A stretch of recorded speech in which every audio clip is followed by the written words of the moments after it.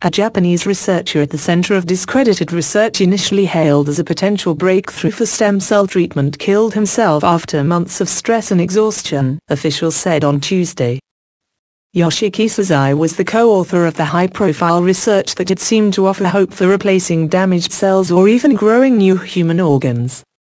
He was found dead early on Tuesday at the Riken Institute where he worked in Kobe, Japan, police and the institute said.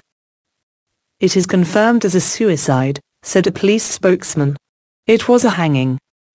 Sasai, 52, had been hospitalized in March for stress and become less receptive to media inquiries during the controversy over the team's research, Riken spokesman Satoru Kagaya said. The scientist had seemed completely exhausted in their last phone conversation around May or June, Kagaya told a televised news conference.